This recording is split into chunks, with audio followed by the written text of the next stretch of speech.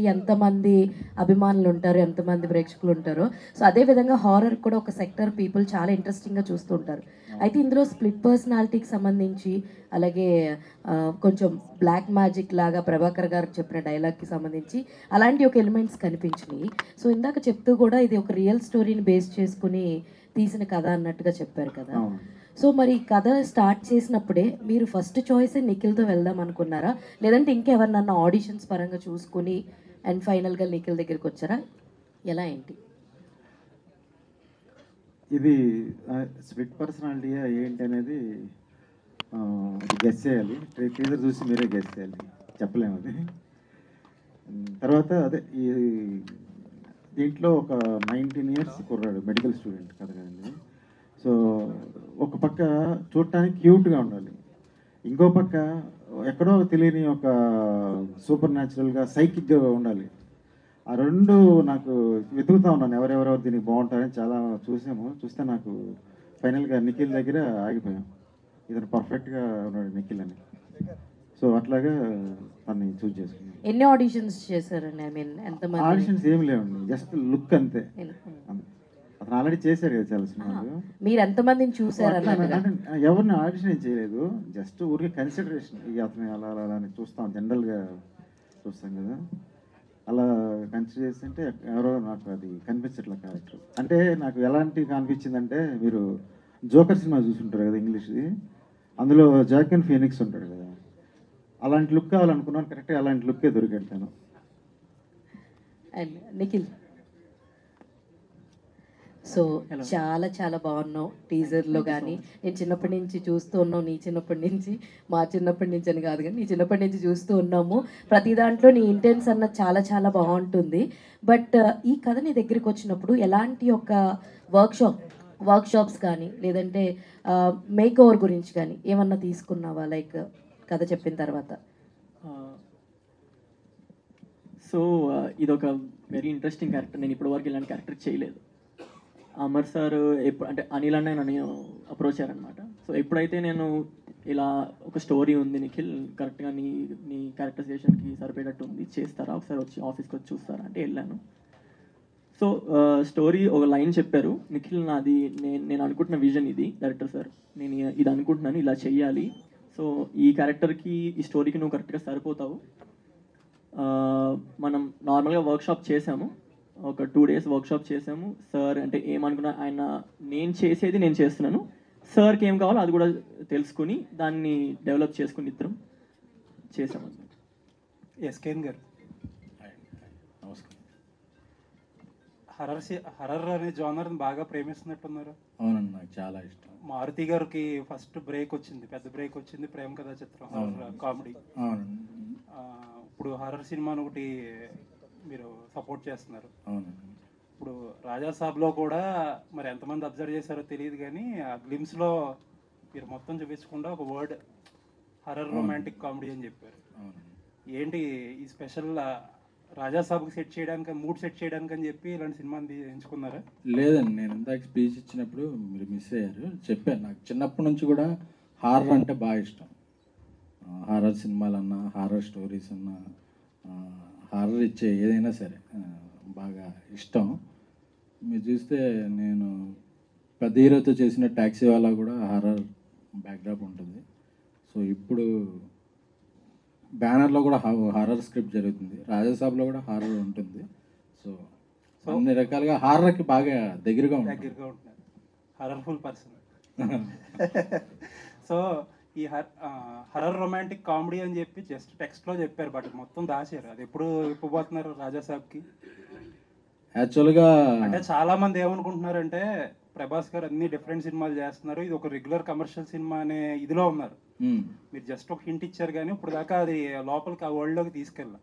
అవునండి. ఎప్పుడు ఇప్పబోతున్నారు ఆ వరల్డ్, ప్రపంచాన్ని ఎప్పుడు చూపించబోతున్నారు? October 23rd కొంచెం తెలుస్తుంది, అలా అక్కడ నుంచి దశల వారీగా తెలుస్తుందండి. ప్రభాస్ గారు బర్త్డేకి కంటెంట్ ఎక్స్పెక్ట్ చేయొచ్చు అంటే కొంచెం వీడియో అంటే మారుతి గారు, విశ్వప్రసాద్ గారు ఒక ప్లాన్ చేస్తున్నారు, అది ఏంటి అనేది ఒక 3-4 daysలో తెలుస్తుందండి. బట్ October 23rd నుంచి కూడా రిలీజ్ వరకు ఇంకా రెగ్యులర్ ఇంటర్వెల్స్లో ఆ ఓల్డ్లోకి వెళ్తుంటాం. అలాగే మీడియా మిత్రులను కూడా ఆ ఓల్డ్లోకి తీసుకెళ్దామని ఒక ప్లాన్ ఉంది. ఆల్ ది బెస్ట్ అండి. డీటెయిల్గా చెప్తారు. All the best. Thank you sir. Nikhil, hi. Nikhil Devadula, అవును sir. All the best and congrats. Thank you so much. So child artist నుంచి వైల్డ్ ఆర్టిస్ట్గా మారారు, ఫైన్ ఆర్టిస్ట్ అవుతున్నారన్నారు. సో ఈ కథలోకి మిమ్మల్ని బాగా ఇన్స్పైర్ చేసిన పాయింట్ ఏంటి? అంటే మీరు చాలా సినిమాలు చేశారు, ఈ సినిమాలో మీకు ఇంత ఇంటెన్సివ్గా యాక్ట్ చేయడానికి మెయిన్ పాయింట్? సో ఆల్రెడీ చెప్పినట్టే, అంటే రెగ్యులర్ స్టోరీస్ చేయడం కన్నా ఇంట్రెస్టింగ్గా క్యారెక్టర్ని మనం ఇంట్రెస్టింగ్గా చూపిస్తేనే జనాలు అది తీసుకుంటున్నారు ఈ మధ్య. అంటే ఇంట్రెస్టింగ్గా ఏముందో అదే జనాలు తీసుకోవడానికి రెడీగా ఉన్నారు. రెగ్యులర్ చేస్తుంటే రెగ్యులర్గానే ఉంది, అదే సినిమా అంటున్నారు. సో అలా ఉన్న టైంలో మంచి ఇంట్రెస్టింగ్ అనిపించినప్పుడు నేను దాన్ని తీసుకొని సార్ ఎలా చెప్పారో దానికి ఇద్దరం అనుకొని చేసాం అనమాట. మీకు బాగా ఇంటెన్సివ్గా అనిపించిన పాయింట్ కానీ ఒక సీన్ కానీ? సో వాడి క్యారెక్టరైజేషన్ చాలా ఇంటెన్స్గా ఉంటుంది. ఇంటెన్స్గా అని చెప్పడానికి వాడు ఎంటైర్ క్యారెక్టర్ ఇంటెన్స్గా ఉంటుంది. అది నేను చెప్తే ఇప్పుడు ట్విస్ట్ రివీల్ అయిపోతుంది, అది చెప్పను. అంటే వాడు కొన్ని డెసిషన్స్ తీసుకుంటాడు అనమాట. ఆ డెసిషన్స్ వల్ల వాడు ఒక ఇంట్రోవర్ట్ అబ్బాయి, ఇనిషియల్గా వాడు ఇంట్రోవర్టే ఉంటాడు. వాడు ఇంట్రోవర్ట్ ఉన్న అబ్బాయి ఇంత వైలెన్స్గా ఇంత ఇంటెన్స్ ఎలా తయారవుతాడు అనేదే చూపిస్తాం అనమాట. అమర్ గారు, హాయ్ సార్.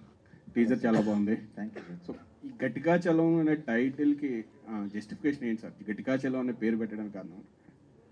అది అసలు ఈ సినిమా హూ ఈజ్ ఘటికాచలం అనేదే ఈ సినిమా. అది మనం కనుక్కోవడమే సినిమా అన్నమాట. సో దానికి టైటిల్ అంటే అది ఒక తమిళనాడులో ఏదో ఒక పుణ్యక్షేత్రం నేమ్, అది నరసింహస్వామి టెంపుల్. అది ఆ పేరు నాకు బాగా నచ్చింది. ఇందులో ఘటికాచలం అనే ఒక ఎంటిటీ ఉంటుంది, అది క్యారెక్టర్ అని కూడా నేను అన్నా, ఒక ఎంటిటీ ఉంటుంది ఇందులో. ఆ ఎంటిటీకి ఒక పవర్ఫుల్ నేమ్ కావాలి. ఆ పవర్ఫుల్ నేమ్ మాకు ఎందుకు అది గుర్తొచ్చింది. సో ఆ టైటిల్, ఆ ఎంటిటీకి ఆ టైటిల్ పెట్టాం. ఆ ఎంటిటీ ఏంటి, హూ ఈజ్ ఘటికాచలం అనేది ఈ సినిమా. All the best. ఎస్కేన్ గారు సార్, ఇప్పుడే అంటూ మీరు ప్రతి ప్రేమ కథ ఒక హర్రర్ కథ అవుతుంది అంటారు. సో ఏమైనా పర్సనల్ ఎక్స్పీరియన్స్ ఏమైనా ఉందా దీని గురించి? లేదా కథలు విని అలా అయిపోయి అంటే పర్సనల్ ఎక్స్పీరియన్స్ అంటే అది వ్యక్తిగతంగా నాకే ఒక్కర్లేదండి, నా ఫ్రెండ్స్కి, నా చుట్టూ ఉన్న వాళ్ళకి, మీడియాలో ఉన్న వారికి, ఎవరికైనా రోజు చూస్తుంటాం కదా. So most of the love stories ఏది సక్సెస్ఫుల్ ఉండవు, దేని నుంచి ఒక ఎక్స్పీరియన్స్ ఏదో మిగిలింది. సో దాన్ని సరదాగా ఏ ప్రేమ కథ అయినా అది ఒక భయంకరమైన అనుభవాన్ని ఇస్తుంది అని చెప్పాను. ఎస్కెన్ గారు, బేబీ హిందీ ఎంతవరకు వచ్చింది? అంటే కాస్టింగ్ ఇంకా ఫైనలైజ్ అయ్యిందా? ఏమన్నా డీటెయిల్స్?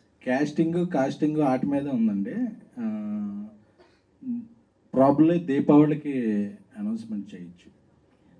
మీ బ్యానర్లో అనౌన్స్మెంట్ చేసిన సంతోష్ శోభన్ సినిమా కానీ ఆనంద్ ఎవరికొండ అవి ఎప్పుడు ఉండొచ్చు, ఎప్పటికి ఎక్స్పెక్ట్ చేయొచ్చు? బేబీ తర్వాత అది ఇంకేం రాలేదు కదా? అవునండి, అంటే కొంచెం కథలు మార్చాం, అదే కొంచెం సాంకేతిక వర్గం కూడా మారింది. అంటే ఇప్పుడు మారిన ఓటీటీ క్రాష్ అయిపోయింది, ఇవన్నీ ఉన్నాయి కదా. సో దానికి తగ్గట్టు ఒక మంచి సినిమాని ఎలా ఇవ్వాలి, ప్లస్ బేబీ మీద బాధ్యత ఎక్కువ పెరిగింది, నా మీద అయితే ఏంటి, మా స్నేహితుడు సాయిరాజ్ మీద. సో ఆ ఎక్స్పెక్టేషన్ దృష్టిలో పెట్టుకుని బ్యానర్ నుంచి వచ్చే సినిమా ఎలా ఉండాలి, ప్లస్ నేను తను చేస్తే ఎలా ఉండాలి అనే దీంట్లో అవి ఉన్నాయండి. ప్రస్తుతం ఎక్స్టెన్సివ్ ప్రీ ప్రొడక్షన్ వర్క్ జరుగుతుంది. దీపావళి తర్వాత సెట్స్లోకి వెళతాయి. సమ్మర్లో ఒక రిలీజ్ ఉంటుంది, లేట్ సమ్మర్ ఒక రిలీజ్. ఎస్కేన్ గారు, మీరు స్టేజ్ మీదే కాదు ట్విట్టర్లో కూడా ఫామ్లో ఉంటారు సార్. నిన్నే ఒక ట్వీట్ చేశారు, local websites Allu Arjun stamina అని అర్థం చేసుకోలేకపోతున్నాయి సరే, కానీ అది ఏ ఉద్దేశంతో అన్నారు? పంచండి అంటే ఏం లేదు, అందులో ఒక ట్వీట్ చేశారు, ఒక యాక్సెప్ట్ అయ్యారు. దానికి మైట్ నాట్ అన్న లోకల్ వెబ్సైట్లో కొంతమంది తెలియదేమో ఆయనకున్న ఎక్స్టెన్స్ రీచ్, మాసివ్ రీచ్ ఎంత ఉంది అదర్ స్టేట్లోనే. ఎందుకంటే కోవిడ్ టైంలో 50% ఆక్యుపెన్సీ ఉన్న టైంలో కూడా వితౌట్ ప్రమోషన్ ఏమీ లేకుండా ఒక ప్రింట్ వేస్తే 100 కోట్లు హిందీలో వసూలు చేసి తెలుగు హీరోలు, తెలుగు సినిమా పరిశ్రమ ఒక ఖ్యాతిని నిలబెట్టిన చిత్రం పుష్ప.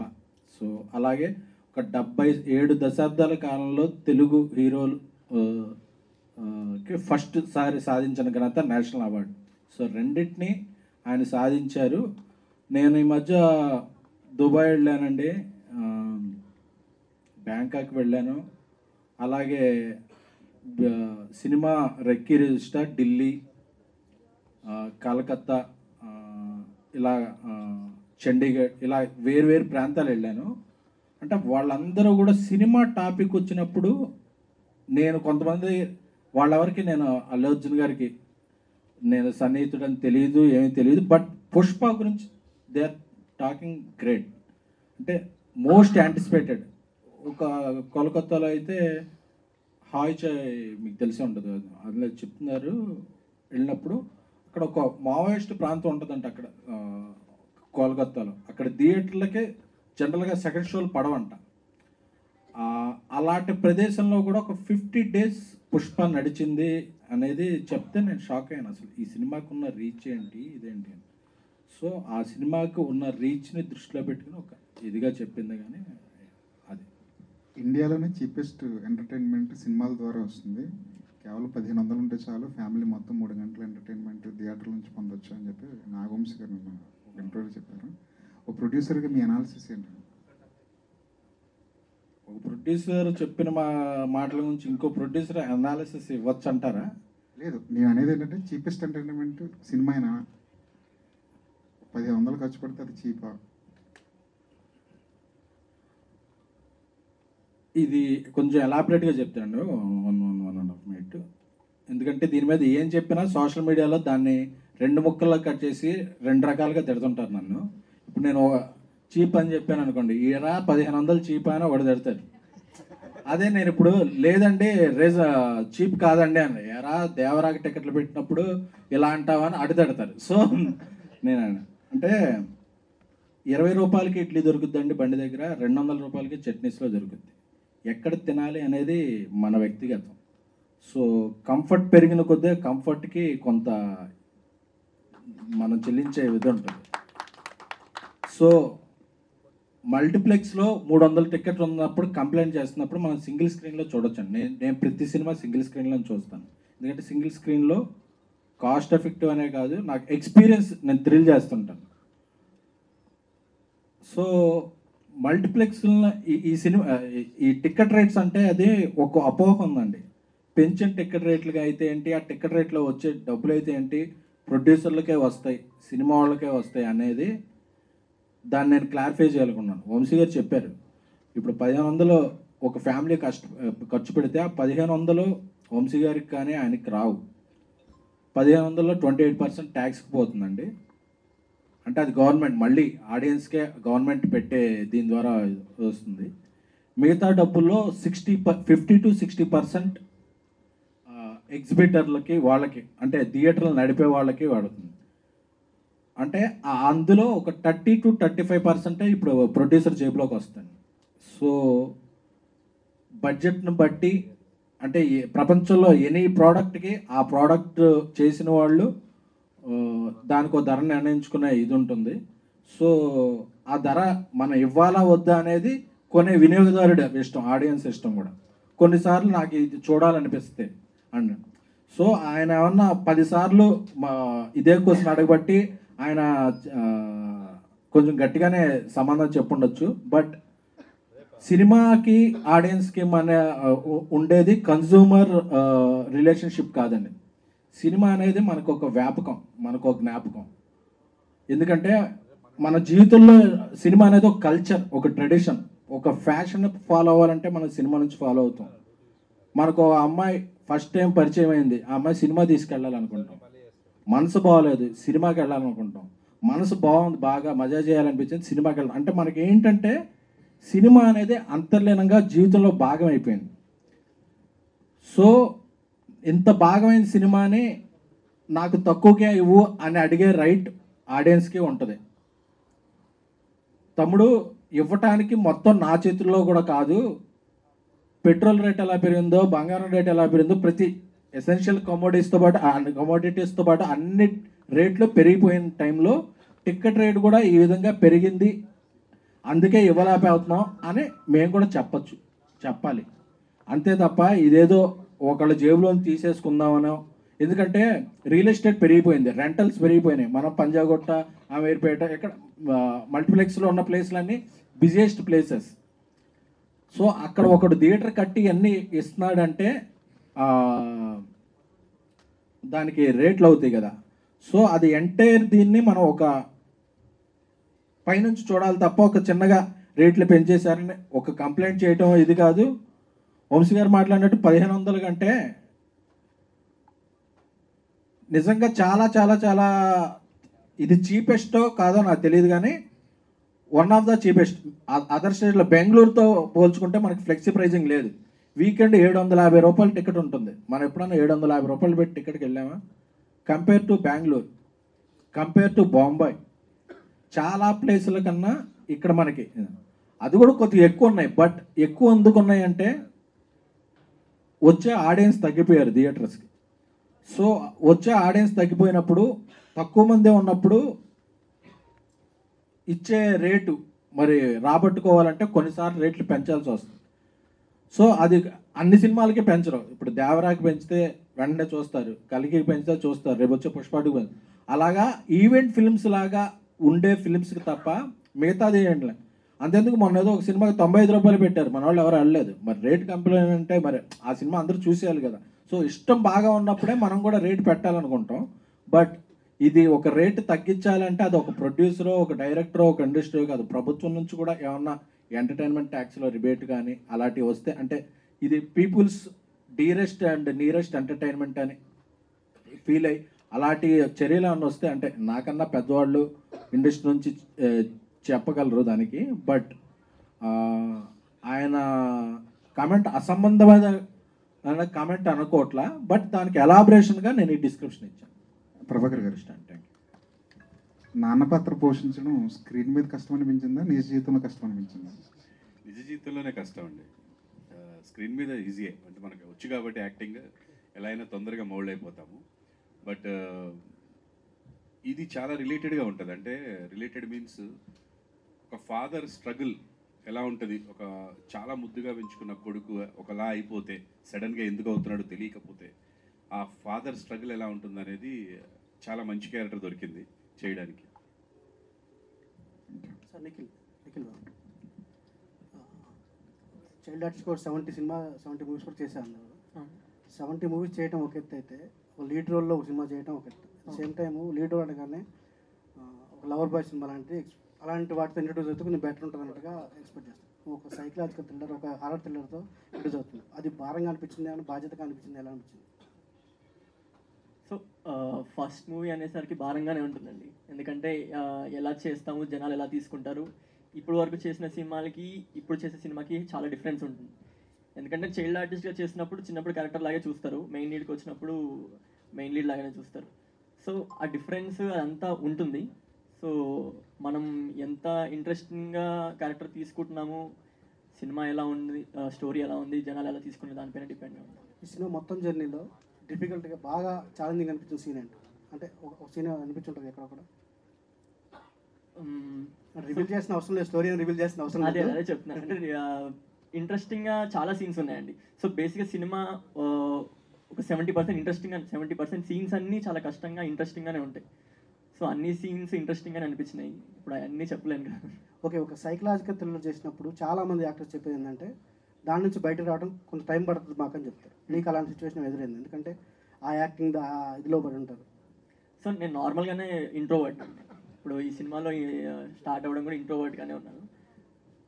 నాకు కోపం కూడా చాలా ఎక్కువ రియల్ లైఫ్లో కూడా. లేదు సార్, అంటే కోపం ఉంది అని చెప్పి అందరి దగ్గర ఉండదు. ఆ కంఫర్టబుల్ కూడా ఓన్లీ ఇంట్లో అమ్మ నాన్న దగ్గర, మా తమ్ముడు దగ్గర, వీళ్ళ మా దగ్గర మాత్రం రాగలుగుతాం. ఆ కోపం అంతా చూపించలేను. సో నాకు ఇది కొంచెం ఈజీగా అయ్యింది, కానీ చాలా కష్టం ఇది చేయడం. సో ఈ జోకర్లో క్యారెక్టర్తో పోల్చారు సార్ డైరెక్టర్ గారు, అది చాలా పెద్ద విషయం, యూనివర్సల్గా చాలా పెద్ద విషయమే. నేను అంటే మరీ అంత జోకర్ అనలేను, కానీ పర్లేదు. సార్ అనుకున్న దానికి నేను 100% ఇచ్చుంటే ఐఎమ్ వెరీ హ్యాపీ అండి. సార్ డైరెక్టర్ గారు, నిఖిల్ మీరు అనుకున్న ఎక్స్పెక్టేషన్, ఎందుకంటే మీరు ఇంతవరకు వేరే ఎవరిని ఆడిషన్ చేయకుండా ఓన్లీ అతనే తీసుకున్నా అని చెప్పారు. మీరు అనుకున్న జోకర్ ఎక్స్పెక్టేషన్కి అతను రీచ్ అయ్యాడా ఏంటి? అతని రేంజ్కి నేను చేయలేకపోయాను అంతే, నిజంగా ఇది వాస్తవం. అది అతని రేంజ్ నేను చూస్తారు, అతని పెర్ఫార్మెన్స్ నేనే చేయలేకపోయాను. అంటే సినిమా పర్మిట్ చేయలే మనకి, అదర్ థింగ్స్ అన్ని పర్మిట్ చేయలే, అంతవరకే నేను చేయగలిగాను. కానీ పొటెన్షియల్ అర్థమైపోతుంది మనకి చేసేటప్పుడు అతని రేంజ్ ఏంటి అనేది. అది తర్వాత అదర్ డైరెక్టర్స్ చేసినప్పుడు మనకు తెలుస్తుంది. Sir all the best. Thank you sir. Sir director గారు ఇక్కడ మ్యామ్ చెప్పండి. దిస్ ఇస్ విజయ ప్రీతం అండి. హాయ్ సార్, ఇది అంటే ఇప్పుడు ఒక సినిమా థియేటర్కి రావాలి అంటేనే ప్రేక్షకులకు ఏదో ఒక పాయింట్ నచ్చితే కానీ వచ్చే పరిస్థితి లేదు. అంటే మీరు దీంట్లో బ్లాక్ మ్యాజిక్ హారర్ అని చెప్పారు కదా, అంటే ఈ బ్లాక్ మ్యాజిక్ కొందరు నమ్ముతున్నారు, నమ్మట్లేదు. సో మరి దీని నుంచి మీరు ఏమన్నా మెసేజ్ ఇస్తున్నారా? ఇది రియల్ స్టోరీ అంటున్నారు. అవునండి. దీని నుంచి అంటే మెసేజ్ ఏమన్నా ఇస్తున్నారా? అంటే ప్రేక్షకుడు థియేటర్కి రావాలి అని అంటే మీరు చెప్పే లైన్ ఏంటి? అంటే ఇది బేసిక్గా వచ్చి ఒక అబ్బాయి, ఒక టీనేజరు, అతని ఫ్యామిలీ, వాళ్ళకి సంబంధించిన ఒక ప్రాబ్లం ఇది. ఆ ప్రాబ్లంలో నుంచి ఒక హారర్ జనరేట్ అవుతుంది అంతే, ఒక హారర్ కండిషన్ జనరేట్ అవుతుంది సిచ్యువేషన్. సో ఇది మన అందరికీ రిలేట్ అయ్యే ఒక ఫ్యామిలీ స్టోరీ బేసిక్గా ఇది, అని యూత్కి కనెక్ట్ అయ్యే ఒక అబ్బాయి స్టోరీ ఇది, అలా రిలేట్ చేసుకుంటారు. బట్ దీనిలో హారర్ ఎలిమెంట్ అనేది మనం ఏజ్ ఓల్డ్ చూస్తూనే ఉన్నాం ఎప్పటి నుంచో. కొంతమంది దయ్యం పట్టింది, లేదా ఇంకోటి ఏదో పట్టిందో, సూపర్ న్యాచురల్ ఏదో అయింది అంటారు. ఇంకోరు లేదు మెంటల్ ప్రాబ్లం అని ఇంకోరు అంటుంటారు. ఇలా సూపర్ న్యాచురల్, రేషనల్, ఈ రెండింటి మధ్య వివాదం అనేది ఎప్పటి నుంచి జరుగుతూ ఉంటుంది. ఏది కరెక్ట్ అని ఇంతవరకు ఎవడో చెప్పలేదు. సో ఆ డిస్కషనే సినిమాలో ఉంటుంది మెయిన్గా, దాన్ని డీల్ చేసాం. కానీ దీనికి ఒక రెజల్యూషన్ ఒకటి ఇచ్చాము, అది ఎలా ఉంటుందో మీరు చూడండి, ఇంట్రెస్టింగ్గా ఉంటుంది. నిఖిల్ గారు సార్, మీరు యాక్టింగ్ అంటే టీజర్ చూసినప్పుడు చాలా బాగుంది. మీరు చైల్డ్ ఆర్టిస్ట్ కూడా అందరినీ ఇంప్రెస్ చేశారు. సో మీ మదర్ క్యారెక్టర్ చేసిన వారు కూడా చెప్పిన ఇంతకుముందు స్టేజ్ మీద ఏంటంటే తనే ఒక సీన్లో అర్చన అని. అంటే మీ మెమొరబుల్ అంటే మీ బెస్ట్గా చేసింది ఏంటి? అంటే మీరు చేసేటప్పుడే భయపెట్టించిండ్రు అని అంటే మీరు చేసేటప్పుడు ఏమన్నా అలా ఫీల్ అయిన ఇన్సిడెంట్ ఏమైనా ఉందా? సో ఇందాక చెప్పినట్టే సీన్స్ అన్నీ ఇంట్రెస్టింగ్గానే ఉంటాయి. అండ్ ఇంకోటి, నేను పర్ఫామ్ చేస్తున్నప్పుడు నార్మల్గా ఉన్నప్పుడు కూడా నా కో యాక్టర్స్ దగ్గర నుంచి నాకు కాంప్లిమెంట్ వచ్చిందంటే నేను బాగా చేశానని అర్థం దానికి. అండ్ నా కో యాక్టర్స్ అందరూ నాకు చాలా బాగా సపోర్ట్ చేశారు. నేను చేసేదానికి వాళ్ళు 100% చేశారు కాబట్టి సీన్ అంత ఇంటెన్స్గా అయ్యి వాళ్ళు అంత ఫీల్ అయ్యారు కాబట్టి అలా ఉందండి. అంటే మిమ్మల్ని కదండి. Okay, thank you. All the best for your future. Amar గారు, టీజర్ చాలా ఎక్స్ట్రాడినరీగా ఉంది. First of all thank you. నాకు టీజర్ చూస్తున్నంతసేపు హాలీవుడ్ టీము ఇండియాకి వచ్చినట్టు ఉంది. Thank you. ఫ్రాంక్లీ సౌండింగ్ కావచ్చు, విజువల్స్ కావచ్చు. సార్, అంటే ఇలాంటి ప్యాటర్న్, ఇలాంటి కథలో ప్రేమ ఏమన్నా జోడించే అవకాశం ఉందా? జోడించారా ఏమన్నా? ప్రేమ కూడా జోడించారా? ఉందండి. అంటే ఒక అబ్బాయి లైఫ్లో ఉండే అన్ని పార్ట్స్ దీంట్లో ఉన్నాయి. చదువు, కుటుంబ కథ, అమ్మ నాన్న, ఒక లవరు, అన్నీ ఉంటాయి. కాలేజీలో వేరే ఫ్రెండ్స్, అలాగే ఆ లవ్ ఆస్పెక్ట్ కూడా ఉంది. ఓకే. అమ్మాయి ఒక సంయుక్తాన్ని చేసింది అందులో, తను గర్ల్ ఫ్రెండ్గా, తను రాలేదు, తను బిజీగా ఉండొచ్చు. సో అలాగా ఒక మంచి లవ్ స్టోరీ కూడా ఉంటుంది దీంట్లో. ఓకే. నిఖిల్, అంటే మీరు ఈ సినిమా కోసం మీ అటైర్ లుక్ మార్చుకున్నారా, లేదంటే అంటే ఇందుకు ఫిట్నెస్ బాగా కనిపిస్తుంది? అవును. సో బేసిక్గా నేను ఆల్మోస్ట్ నేను చాలా సన్నగా ఉండేవాడిని. సో నేను సినిమా స్టార్ట్ కాకముందు నేను 65 kgs ఉన్నాను అనమాట. సో ఇనిషియల్ అంటే క్యారెక్టరైజేషన్ ఎలా స్టార్ట్ అవుతుందంటే, వాడు ఇంట్లో ఒక వెరీ ఇంట్రోవర్ట్ అబ్బాయి, వాళ్ళ అమ్మ నాన్న ఏం చెప్తే అదే. సో ఇంకా ఫుడ్ కూడా ఎలా ఉంటుందంటే వాళ్ళు ఏం పెడితే అదే తిని, సో ప్రాపర్ బిల్డ్ ఉంటుంది. తర్వాత ఎవెన్చువల్గా వాడి మెంటల్ హెల్త్తో పాటు వాడి ఫిజికల్ హెల్త్ కూడా మొత్తం పాడైపోతుంది అనమాట. సో లాస్ట్కి వాడు సన్నగా అయిపోవాలి. నేను ఆ సినిమా ఎంటైర్ స్టార్టింగ్ నుంచి నేను 65 kgs ఉంటే సినిమా అయిపోయేసరికి నేను 57 kgsకి వచ్చేసాను అనమాట. సో అలా మొత్తం అంతా డెవలప్ చేసుకుంటూ వచ్చాను. ఓకే. ఎస్కెన్ గారు, సార్ కథతో పాటు అంటే మీ ఫస్ట్ హాఫ్ కావచ్చు, సెకండ్ హాఫ్ కావచ్చు, అంటే ఏదైనా వావ్ ఫ్యాక్టర్ అనిపించింది ఎక్కడైనా కథతో పాటు? అదే చెప్పిన, నాకు సినిమాలో ఒక మూడ్ ఉంటుంది. అంటే మనం ఒక మూడ్లో తీసుకెళ్ళుది. అది డైరెక్టర్ సెట్ చేసిన ఫోటోగ్రఫీ వల్ల అవచ్చు, మూడ్ని ఎన్హాన్స్ చేసే బీజిఎం వల్ల అవచ్చు, చేస్తున్న పాత్రలో బిహేవ్ చేస్తున్న తీరు అవ్వడం కానీ ఒక మూడ్ కంటిన్యూ అవుద్ది. సో ఆ హారర్ ఆ మూడ్ నుంచి మనం ఫీల్ అవుతాం. సో ఆ mood through out the film ఉంటుంది. ఇవాళ ఇండియాలో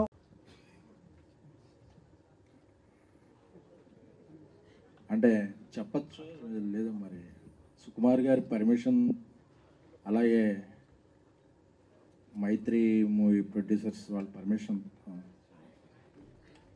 ఒక వారం క్రితం ఒక 2 సీన్లు చూశానండి, బన్నీ గారు డబ్బింగ్ చెప్పాడు.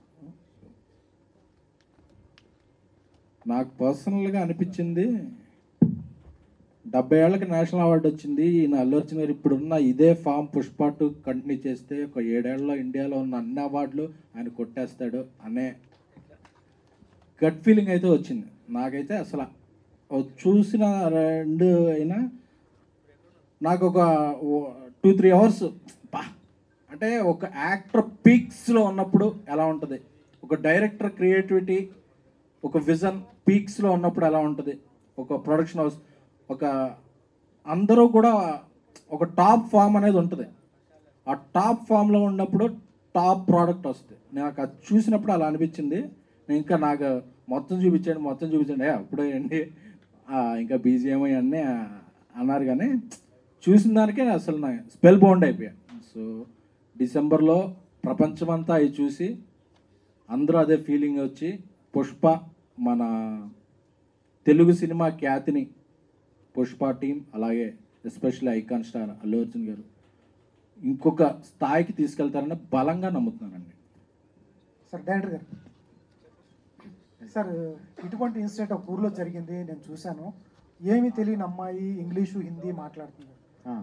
ఊర్లో వాళ్ళు దెయ్యం పట్టింది అన్నారు, గాలి చోకిందని అందరు ట్రేసర్లో ఉన్నారు. చూడడానికి స్కాచ్ ఇది కొత్త కంపెనీ అండి, మన బాంబేలో మొత్తం డామినేట్ చేసింది. సో ఘటికాచలంలా మీ లైఫ్లో ఎప్పుడైనా మీరు దెయ్యాలను కానీ ఇలాంటి బ్లాక్ మ్యాజిక్లు కానీ ఏమైనా ఫేస్ చేశారు? చేశాను. సో అంత సింపుల్గా చెప్పారు, ఎంత భయంకరమైన సిచ్యువేషన్. అంటే ఫేస్ చేసినప్పుడు చాలా ఇదే ఉంటుంది, కంటిన్యూట్లో 100 సార్లు దాని గురించి తలుచుకున్నాక ఇంటెన్స్ తగ్గిపోద్ది కదా. సో చిన్నప్పుడు ఫేస్ చేశాను. చిన్నప్పుడు కైకలూరులో ఉండేవాళ్ళం అండి మేము, మా నాన్నగారి వృత్తి దృష్ట్యా. వెళ్ళినప్పుడు ఒకసారి ఒక ఇంట్లో ఒక హౌస్ బ్రోకర్ ఉంటారు కదా, ఒక పెద్ద ఇల్లు చూపించాడు అనమాట, చాలా తక్కువ రెంట్.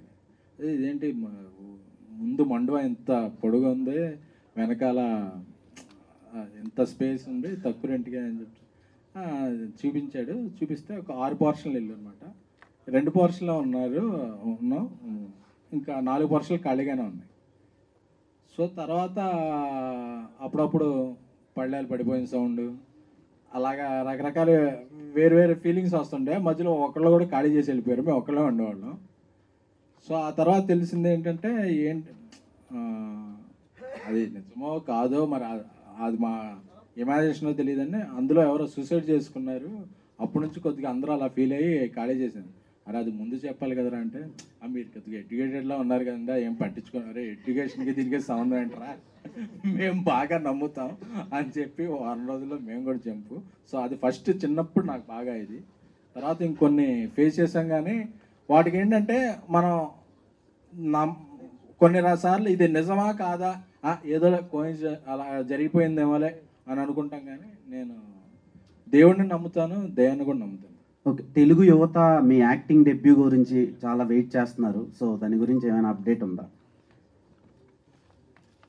నాకెవరు నా యాక్టింగ్ గురించి వెయిట్ చేస్తుందని ఇప్పుడు ఎవ్వరూ చెప్పలేదు. తెలుగు యువత పేరున మీరు చెప్పినందుకు నేను టెంప్ట్ అవను. నాకు పొద్దున హ్యాపీగా ప్రొడక్షన్ బాగుంది కాబట్టి, ఇది నిజంగా యువత కోరుకుంటే మిమ్మల్ని బిగ్ స్క్రీన్ మీద చూడటానికి వెయిట్ చేస్తున్నాం. అవునండి, ఈసారి పేరు వేసినప్పుడు ఫోటో కూడా వేద్దాం అనుకుంటున్నాను. సో అప్పుడు బిగ్ స్క్రీన్ ఎంట్రీ లాగే అవుతుంది. మూవీస్ అంటే యాక్టింగ్కి స్కోప్ ఎక్కువ ఉంటుంది. సో ఈ సినిమా కోసం ఏమైనా రిఫరెన్సెస్ తీసుకున్నారా? అంటే స్టోరీ చెప్పినప్పుడు కానీ ఏదైనా సీన్స్ ఎలా చేయాలి అని ఏమైనా రిఫరెన్సెస్ తీసుకోవడం జరిగిందా? మీరు చెప్పినట్టే ఇప్పుడు యాక్టింగ్కి స్కోప్ ఎక్కువ ఉంది కాబట్టి నేను ఇది చూస్ చేసుకున్నాను. అంటే నేను ఈ యాంగిల్ కూడా చేయగలుగుతాను అని జనాలకి చూపించడానికి. సో ఫస్ట్ మూవీ నేను అలా రావడం ఇంకా హ్యాపీగా ఉంది. సో ఇన్స్పిరేషన్ చెప్పినట్టు ఇప్పుడు జోకర్ ఒకటి ఉంది, ఇంకా ఫైట్ క్లబ్ అని బ్రాడ్ పిట్ ది మూవీస్ ఉన్నాయి. సో ఇలాంటి కొన్ని ఇన్స్పిరేషన్స్ తీసుకున్నాం. ప్రతి ఒక్క క్యారెక్టర్లోంచి ఒక్కొక్క ఇన్స్పో తీసుకుని దాన్ని నేను ఓన్ చేసుకుని స్టోరీకి తగ్గట్టు చేసాం. డైరెక్టర్ సో రియల్ స్టోరీని బేస్ చేసుకొని స్టోరీ నరేట్ చేయడం జరిగింది అని చెప్పారు. సో స్టోరీ మొత్తం అంటే రియల్గా మీరు తీసుకున్న రిఫరెన్స్ దాన్ని బట్టే చేశారా లేదంటే ఏమైనా యాడ్ చేస్తారా? అంటే బేసిక్ ప్రాబ్లం అనేది జరుగుతుంది ఇప్పుడు ప్రజెంట్ ఈరోజు కూడా వాళ్ళ ఇష్యూ జరుగుతూనే ఉంది. దాన్ని మనం సినిమాటిక్గా కొంత మా స్క్రీన్ ప్లేకి మనం అడాప్ట్ చేసుకున్నాం అంతే. అంటే యాజ్ ఇట్ ఈజ్గా జరిగిన ఇన్సిడెంట్స్ కొన్ని ఉంటాయి, దాని నుంచి మనం సినిమాటిక్ స్క్రీన్ ప్లేగా మనం కొన్ని అడాప్ట్ చేసుకుంది. మనం స్టోరీ ఫామ్ అవుట్ కావాలి కదా మనకు, అలాగా దాన్ని మనం. డైరెక్టర్ గారు నాదొక చిన్న క్వశ్చన్. హర్రర్ మూవీకి బీజిఎం అన్నది మెయిన్ ఇంపార్టెంట్. మీరు ఇటాలియన్ మ్యూజిషియన్ని సెలెక్ట్ చేయడానికి మెయిన్ ఏదైనా పర్టికులర్ రీజన్ ఉందంటారా? ఏం లేదంటే మనం ఇక్కడ అంటే ఇక్కడ ఎవరిని కించపరచడానికి కాదు, ఎప్పుడు కూడా మనం one kind of music or technique అలవాటు పడి ఉంటాం. మనం ఎంత వద్దన్నా అదే రిప్రొడ్యూస్ అవుతూ ఉంటుంది, రిపీట్ చేస్తూ ఉంటారు. అలా కాదు, ఫ్రెష్గా ఉండాలి సౌండ్ మ్యూజిక్ అనేది. ఎవరైనా అలాగా కంప్లీట్గా బయట వాళ్ళు ఎవరైనా దూరం నుంచి అదర్ ఇండస్ట్రీ నుంచి పర్సన్స్ ఎవరైనా ఉంటే, ముఖ్యంగా యూరోపియన్ మ్యూజిక్ మీకు అది ఎక్కువ క్లాసికల్ టచ్ ఎక్కువ ఉంటుంది దాంట్లో, ఏదో వెస్టర్న్ క్లాసిక్ ఉంటుంది దాంట్లో. సో అలాగా నాకు అనుకోకుండా ఒక ఆయన అక్కడ ఫ్లావియో అని ఆన్లైన్లో ఒక ఫ్రెండ్ ద్వారా, అనిల్ అని ఒక ఫ్రెండ్ ద్వారా తను ఇంట్రడ్యూస్ అయ్యాడు. అయితే తను ఆల్రెడీ కొన్ని హాలీవుడ్ మూవీస్కి కూడా కంపోజ్ చేస్తూ ఉంటాడు. సో అట్లాగా కేవలం అదే ఒక ఫ్రెష్ సౌండింగ్ కోసమే.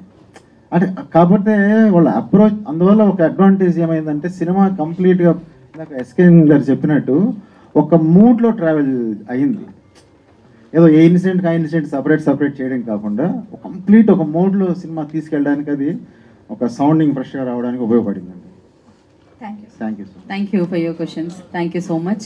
And thank you team and thank you SKN గారు. As I said before, so ఇలాంటి మంచి సినిమాలకు మీరు ఎప్పుడు బ్యాక్ చేయాలని మనస్ఫూర్తిగా కోరుకుంటూ ఉన్నాం. Thank you. అండ్ మీడియా మంచి సినిమా వస్తుంది కాబట్టి అఫ్కోర్స్ మారుతి గారు ఎస్కేఎన్ గారికి నచ్చింది వరల్డ్ వైడ్ మనందరికీ రిలీజ్ చేసి ఘటికాచలం ఇస్తున్నారు. అండ్ మీరు కూడా మీ వంతు ఆ ప్రమోషన్ యాక్టివిటీస్లో యాక్టివ్గా పార్టిసిపేట్ చేసి ప్రేక్షకుల వరకు అందించాలని మనస్ఫూర్తిగా కోరుకుంటున్నాము. And today's event by Shreyas media, this is